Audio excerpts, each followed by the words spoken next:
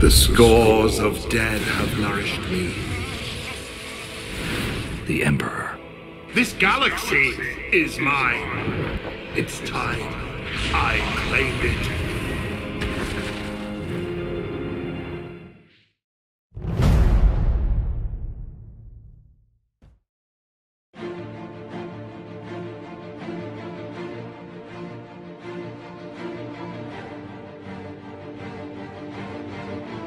It is 7 in the morning. The live stream from the Cantina Live event, Star Wars The Old Republic Celebration from Anaheim 2015 has just finished. In the next 10-15 minutes, whatever long this video lasts, you will understand all the most important parts, because the stream lasted 1 hour and like always Musco and his companions did not say enough things to fill in the full hour, so I'm gonna shrink down and tell you guys what was the most important. First of all, I begin with the trailer. The trailer is very short. It shows many old images, a couple of old dialogue lines, but the most important, we get to hear new things from the Emperor. He is Vishyat now. He is not Emperor anymore, because the Empire has turned against him, as we probably very well know already. Really very short, and we know what's going to happen because most of you have probably heard or seen video materials, hopefully mine as well. I have a lot of videos about Ziost from both points of view. We know that Zios on PTS was not completed, and they've stated that officially. They've also tickled us somehow that apparently there is more story and more content before 3.2. I don't know what and how exactly are they going to fit, because right now it's 19th of April and Ziost in 3.2 is supposed to launch in about 10 days. This video will not be strictly going like the previous one over the details and the bullet points for the stream. I will add a little bit of my own personal opinion next to what the 4 people said. First spoke Musco. His speech was quite long, with the other guys interrupting from time to time whenever they wanted to say something. I will highlight the most important and probably the only one new thing he said, and probably the only one new thing that was announced in this live stream. 12-time experience, or so-called Epic Story XP boost, is returning. As of May 4th, 2015, the Epic Story boost will return. It will be only for subscribers, just like the original ones in November and December. It is because of the celebration for May the 4th, that's why they've chosen that date to begin with, and they've said that it will last a very long time, but it will not be forever. How much is very long? We can just speculate. A month, 2, 5, doesn't really matter, does it? Going on through my bullet points that are written here in front of me. Coming soon to the game, they haven't said anything beyond 3.2, which is very disturbing. They did a little bit of a review and recap of what happened to Shadow of Revan, how they've created the most challenging boss encounter, Revan. They've announced the same things that they have shown in the previous live stream, and I've explained them in good detail in my previous live stream recap, which was actually the live stream from SWTOR on Twitch. That's their own developer stream. Let's see, we have a new mount code. This mount code is given to everybody who got the flash drive as a reward for being a participant in the Cantina Live event. When you go home, you can activate that code and you'll get the mount. You see the picture, the ugly looking, in my opinion, purple mount. And one special item, they didn't tell us what it is, and since I haven't activated my code, I got it for free from SWTOR family, thank you Mark. When you get home, you can activate that link and you will get another link that you can share with 5 of your friends. Every one of these 5 friends, when they activate the link, they will get their own new link that they can share with other 5 people. And this is making very easy for everybody to own, eventually at some point, all of these special items. They teased a little bit the reason for creating the 6th Jedi line, because we know, according to the code of the Jedi, there are no 6 lines, it's just the 5 lines. The 6th one is kind of a militaristic line, and without going too deep into the lore, everybody can read the Wikipedia, I suppose. They're a militaristic organization which don't really obey the code, and so on and so on.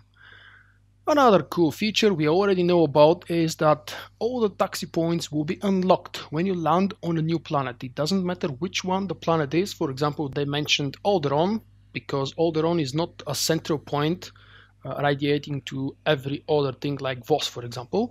So in Alderaan, in order to get from the beginning to the end, you have to manually walk there and unlock each one of these things. Now they will be automatically unlocked. Very cool quality of life improvement. Outfit designer. There is no need to say anything more. I will just put the link here to my overview. I've talked about, 10-12 minutes about the outfit designer. I've showed everything. If there are changes to the live version when it launched live, I will probably edit the video or maybe release a new one if it needs be. They've also shown a cool new mount, which according to the contents of the USB stick, will probably be a part of the cartel market, not a special reward for subscribers or any other kind of special reward, just purchasable from the cartel store.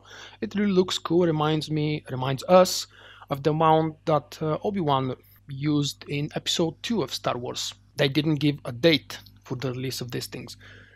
We've already spoken about the 12X, and I just want to remind you guys one more time that this will be only available feature for subscribers. The next reward that will be available to players as of May the 4th and also celebrating the special Star Wars holiday will be a little astromech droid. We also saw the same screenshot in the previous stream, so again, nothing really new here. There is another very cool thing that you're about to see screenshots from. These screenshots are also a part of the USB stick. New Galactic Stronghold is incoming and it's located on Yavin 4. I must admit, the screenshots look fantastic. Everything looks very detailed. This will by far be probably my most favorite one. If there is rain on the balcony and on the windows, it's gonna be even better. They've announced something like new information about this stronghold, that eventually it will contain more hooks than the current 4. I don't decorate myself. I'm not very well familiar with how many each one of them has, but if they say the new one will have more, then that's awesome. They've explained to us that Ziost was not complete. If you've seen my playthrough, you know that the last quest, after hearing the voice of the Emperor, which was epic, we are left hanging like this, and nothing more has been explained to us. It's most likely that they've cut the storyline and that's it for PTS. We need to see more things and be surprised about more things. Unfortunately, this little bit of information that I just told you in 5-6 minutes, they've talked and talked about this thing for like 30-35 minutes. The rest of the portion of the remaining portion of the live stream was covered with random, and I'm air quoting here, random questions, because most of them were really ridiculous. I didn't type and record all of them, but I did most of them, which ones I considered better. If you'd like, probably you can find all of the questions written down and their answers on Dofi or on SWTOR Community. First question, will Mandalore ever play a role in Star Wars The Old Republic? They didn't give a definitive answer because we know that story, that's lore. They never give up any hints of upcoming SWTOR eventually. They only said that this would be cool. Yeah, it would be cool. Second question, for someone with zero MMO experience, what is your best advice? Their answer was use the 12X XP. That's what they said. Really stupid, Bioware. New people and new players should enjoy the game the way it was meant to be enjoyed, slowly going through all the planets and enjoying thoroughly all of the content, all the side quests. These dialogues should never be skipped. They've spent years working on the planet quests and even the side quests and everything else, lore objects. God knows how many things new players will skip if they only go and do the main story. Yes, they will get to enjoy the main class story. They're all fantastic, with an exception on 1 and 2 maybe. But it's really worth they have 8 main stories, and if you decide to play them with different point of view, light side, dark side, gray side, different specs for the different advanced classes, you do really have a lot of combination before you get bored and before you use up all of the 12X bonuses. Next question. Any plans to add new companions? They were very happy that Trick is popular and has been one of the most popular introductions to the game for the last year or 1.5 years. I don't remember when Trick was introduced. That means that there is a very good chance that we will see more of this type of companions introduced to Star Wars: The Old Republic in the future. They didn't announce near future or distant future or ever. They did hint, however, that they love Trick, and we may see something similar bound to the Cartel store again in the future, which means, because they hinted Trick, it will probably be the next new companion, the same one or the shared one between all the classes, which means it will be a unique companion for everybody. Not unique, but one for everybody, and it will have one story for all of us. Next question is there a chance to add more hoods in the Stronghold? We covered this, and they've explained that they're actually trying to expand them. Yes, but it's not easy, probably because of technical limitations of the crappy engine the game is using. Yavin 4 has been given as an example, because apparently it will have more hooks than the previous homes or strongholds. The next question is a cool one. Will Wookiees be a playable race? And the funny short answer was, it is on the wall of crazy. But then they started talking about this, and from their speech it actually kind of means that it is actually possible. Not tomorrow, the next month, maybe even not this year, but at some point down the future, whenever the engine maybe is fixed or changed or replaced, so the Wookiees could be animated properly without breaking the servers. Next question. Will purebloods have more hair options? This was a surprising question, and the answer was even more surprising. They didn't realize that there was a shortage of hair options. Nice job, Bioware. Next one. Are you going to make some items in the game stackable in the bugs? Apparently yes, we love the changes to some of their stackable items that they made up to 99, but I guess they've missed many others, and that question is trying to cover these examples of the items that are not stackable up to 90. For example, I can think of a kind of a stupid little buff meal from the Cantina vendor on the fleet. I can't remember its name, but never mind. The answer from Bioware is sure, yes. We do have plans for adding more.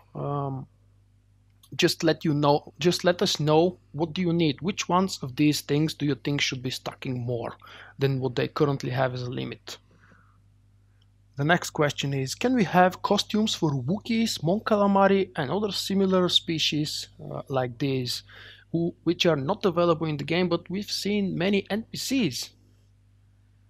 The question was asked just for role-playing, not for combat, which would make the animation of the costumes a lot easier, I expect. The answer was at some point in the future. Maybe they like the suggestion. Next question. Any plans to redesign boss encounters to make them more melee friendly? And here the answer. They said they need more feedback. Hey, come on, 5 months of feedback is not enough, really? This actually means that there hasn't been any changes prepared or considered for the near foreseeable future eventually. They said that in the office, Bioware teams and designers and developers, they're making their own groups in the office playing together with full melee. What now? Are we doing story mode testing? They were doing that apparently to prove that the encounters are doable. Yes, everything is doable in story mode, we know it. The next question is, will the secret boss from PTS on Zeus be opened in 3.2 or later, or maybe sooner? Because I haven't done that boss, I wasn't sure exactly what the person was asking for, but yes, we've all seen the screenshots. Some of us have seen some videos on YouTube here and there with that new giant boss in the new secret area, which wasn't really easily reachable. Here is the answer. Before 3.2, more is going to happen. Expect surprises. What exactly is going to happen in the next 10 days between now, when the stream ended, and when 3.2 is supposed to launch? What exactly can Bioware give to us? Do we have some kind of a small prequel introduced before the Zeus quest?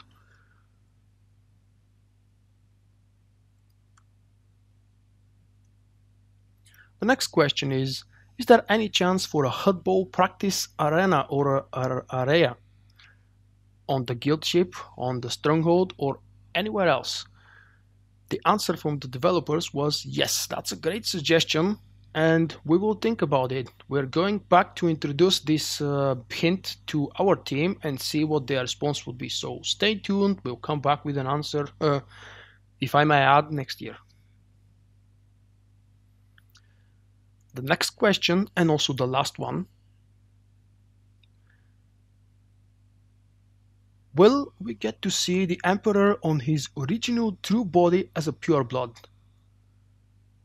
If I may add here, my lore video, my next upcoming lore video will be about the Great Galactic War, and we will learn how the Emperor started, what is the origin of Visciati, what is his role, early role in his life, what's his role in the Great Galactic War, and so on and so on. The answer from the developer team, they are actually community team, they're not developers, these 4 people. They answered with an answer. What if this is not the true form of Visciati? What if there is more to this story? So, is this a hint to what's coming before, in, or after 3.2 within the 3.2 update? This is all the bullet points and all the information I could extract from the stream. If I have missed something, please, someone who has watched it, help me down in the comment section, add whatever you think I've missed, or maybe correct me if I quoted things wrong.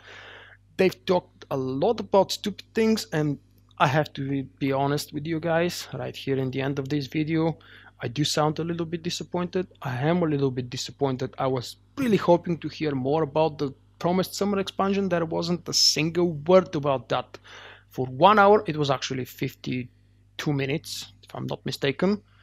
We did not hear anything, and I mean anything about the next expansion or expansions. Not a word about the summer one, not a word about Togruta, not a word about the winter expansion, which I'm trying to keep my hopes up that it will be in 2015, but as someone in the comments on Twitch mentioned, even if it's on the 31st of December, it is still 2015, yeah? This is my recap of the Cantina live stream from the Celebration Anaheim. I did add a lot of my personal comments and opinions because really the information was absolutely scarce and almost nothing new has been mentioned. Yes, we have cool new screenshot, mostly of Ziost and the new stronghold, 1 new mount, and that's pretty much it. Thank you very much for watching. Even though I probably wasn't very informative, I don't think it's my fault. I thank you for staying until the end of the video. If you would like to support me, the best way is to disable AdBlocker on YouTube. Maybe you could consider throwing in a dime or two and become my patrons on Patreon. I have a link to my Patreon account right here. See you next time, guys. Thank you for watching this video. Remember, you can find me also on Twitch, Twitter and Facebook. For my non-Star Wars activities, I invite you to subscribe to my second YouTube channel.